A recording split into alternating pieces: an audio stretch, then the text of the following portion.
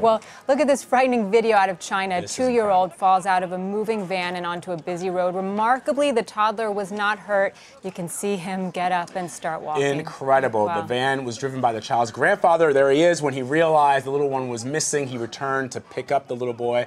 The grandfather says another car had rear-ended the van, causing the trunk. I know, Liz, you just saw that, right? It is incredible video. Thankfully, thank God that that little baby was not hurt. What was he doing in the trunk? And it's just, you know, can you imagine? He's just running after the car, and the car is like way down on the other end of the highway. There's these trucks.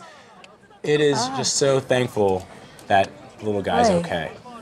Oy, I sound like my grandmother. Okay, anyway. Everybody's gasping at the table.